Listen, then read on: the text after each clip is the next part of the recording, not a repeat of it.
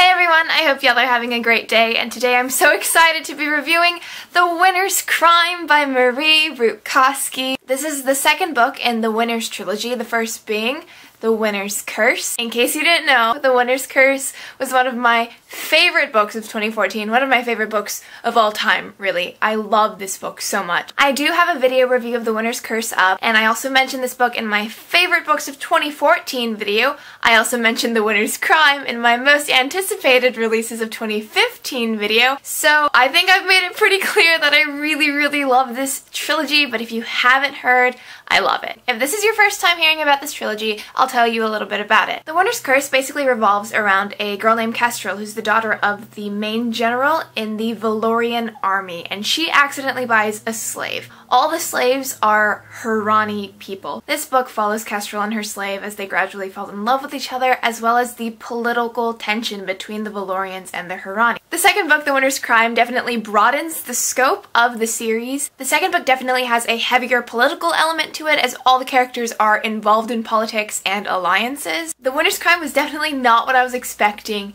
at all. It constantly surprised me. And this installment definitely has a really different feel to the book than The Winner's Curse does. This book, in 2 words, is probably frustrating and painful. This book was really painful. Thinking about it makes me tear up. I personally didn't think The Winner's Crime was as great as The Winner's Curse, but I definitely know I'm in the minority when I say that, because when I go to Goodreads to see reviews of The Winner's Crime, everyone is like, Marie Rutkoski totally stepped up her game, she improved so much. But in my eyes, the first book, The Winner's Curse, was perfection, and you can't improve upon perfection. Like, I reread The Winner's Curse this past weekend in preparation of The Winner's Crime's release, and it only took me 3 pages to fall in love all over again. I think Marie Rutkoski's strengths are definitely her characters. They feel so real and they draw out so many emotions from the reader, it's insane. And also, her writing style is gorgeous. Her words are just pure poetry. So I do love The Winner's Curse more than I love The Winner's Crime, but that being said, The Winner's Crime is still a fantastic book.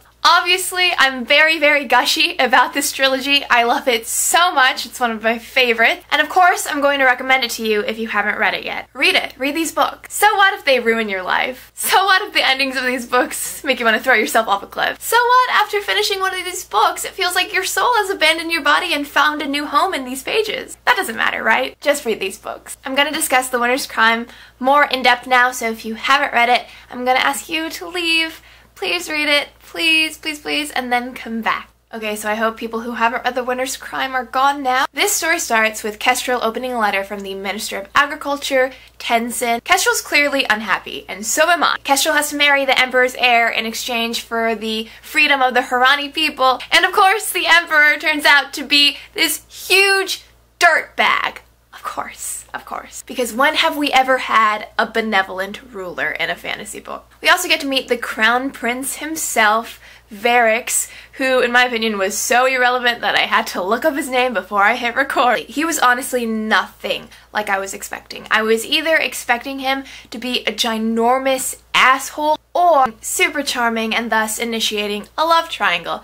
But luckily Marie Rutkoski avoided all of those cliches, and Varix just ended up being kind of like an equivalent to Kestrel. He's like Kestrel in the way that he knows he's a pawn in the Emperor's game and he hates it. He has his own desires and he hates being used, and Marie Rutkoski, instead of making Varix an enemy or a love interest, she just makes him into a friend for Kestrel. By the end of the book, they're both willing to marry each other platonically and change the empire for the better when they finally have their chance to rule. But of course, before that can happen, Kestrel is shipped off to a labor camp. Fantastic. We see Aaron as the governor of Haran, and it feels strange to me. It feels strange that someone so young is the leader of an entire people, but I suppose Aaron's the best fit for the job. Aaron doesn't know that Kestrel negotiated the treaty with the Emperor, and by the end of the book, he still doesn't know, and that is the most frustrating thing ever. It was so frustrating. They had so many opportunities to just tell each other, and they never did. And it is, Anyway, Aaron goes to the capital for all the celebrations in preparation for Kestrel's engagement, and he arrives at the party. Kestrel goes to the balcony, and Aaron follows her into the balcony, and that whole scene, I feel like, should feel electric to me, but instead I just felt really uncomfortable. I feel like that scene felt a little bit too predatory, and I was so scared that someone was going to walk in, because Kestrel is obviously a very important character in the capital. She's the empress-to-be, the celebration is in her honor, her and Varrix's honor, so she's a big deal. And everyone knows that there are rumors surrounding Kestrel and Aaron. So if I were the Emperor, I would constantly be keeping tabs on Kestrel's whereabouts, especially when Aaron walks in the door. Once Aaron's there, I wouldn't let Kestrel leave my sight. So I'm just thinking that of course Kestrel's gonna be caught. Of course someone's gonna check up on her and she's gonna be there with Aaron, but that never happened, and it didn't really make sense to me. Why is Kestrel not being followed? Kestrel becomes a sort of spy for Tenzin. She becomes the Moth, and there's this particular encounter where Aaron discovers Kestrel dressed up as one of the palace maids when she's outside of the palace, and it's after Aaron has been attacked, and so he has that scar, he has his stitches in, which, by the way, it's interesting to imagine that. But anyway, they play a game of bite and sting like old times, and the prize is the truth. And I think every reader is rooting for Kestrel to lose because we're so sick of Aaron not knowing. And Kestrel loses. And Aaron stupidly asks Kestrel the wrong question. He asks her about the recent attack on the Eastern Plains. And at this point, I just want to burn the book because I'm so angry. The constant miscommunication between Kestrel and Aaron sets fire to my blood. I just want them to tell each other the truth and work out a plan together because they're both so smart. I'm sure they could figure something out to get out of their situation, but they don't tell each other anything. Anyway, and of course throughout the whole book, Kestrel is pretty lonely.